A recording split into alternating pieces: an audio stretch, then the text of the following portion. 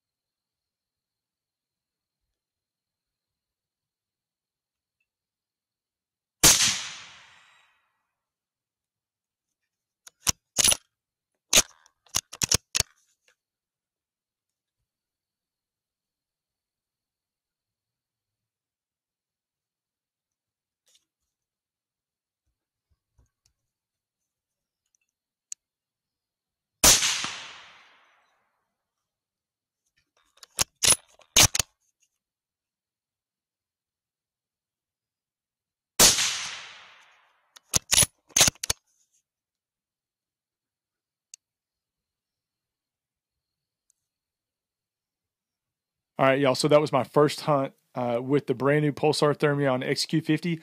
I've got it right here. I've got it mounted on a bolt gun, which I don't use too often. This is a Ruger Predator 243. I've got this set up really on my Coyote hunting rig bolt action rifle because to me, with the 3.5 power base magnification, this is perfect for all you Coyote hunters out there that really like the Pulsar Trail XQ50s at 2.7 base magnification.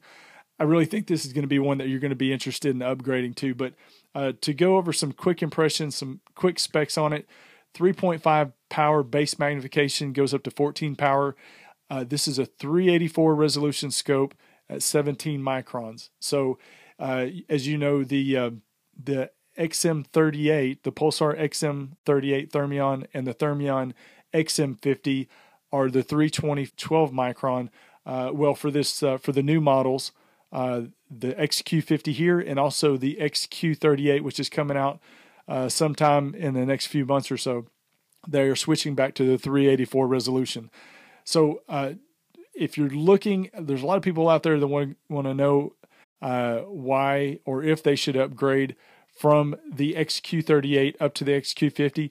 This is not the full review video. There's going to be a very detailed video coming out in the next couple weeks to come, and I'll lay all of that out. If you need to upgrade, what's the differences, the important features that you need to pay attention to. This is just my first hunt, first impression. So again, I've got it mounted on this Ruger 243 bolt action rifle, as you can hear on the video of me ejecting the shell and chambering the shell. And I'm gonna tell you what, there's nothing that sounds better on film and on audio than a bolt gun chambering around. It just sounds awesome to me. But so what I first noticed right away is seems like this picture on it's very crisp, which is a good thing. Shows a lot of detail. It's got a new sensor in it. You know, the detail image boost firmware update, a lot of you've done on your Thermions right now have changed the image. You probably notice it being a little bit more of a crisp picture. Right now I use Pulsar Thermion XP50, a 640 resolution scope. So the Thermion layout, the button layout, to me is something I'm familiar with and comfortable with. It does have all the, you know, what I say bells and whistles, but internal video recording, stream vision app, picture-in-picture display, multiple color palettes. It does all have all of that. But the key thing that to focus on, and what we're going to be talking about on the Late Night Vision Show podcast coming up here next week, we'll be doing the full review on that podcast, which you can find on YouTube, iTunes, Google Play, Spotify, anywhere that you can find a podcast, you can find it. But Jason and I will be doing our full review on the Thermion XQ50. But is the magnification levels is what you want to pay attention to. 3.5 now, which is up from the Trail XQ50, which was at 2.7. You know, I prefer lower magnification scopes, but for a coyote hunting scope, this doesn't bother me. It actually works out really well. But even if you're hog hunting, the 3.5 power I thought was going to be a little bit much for what I liked. In the video that you saw, those hogs were about 75 yards away, and I still had a good field of view open that I could see.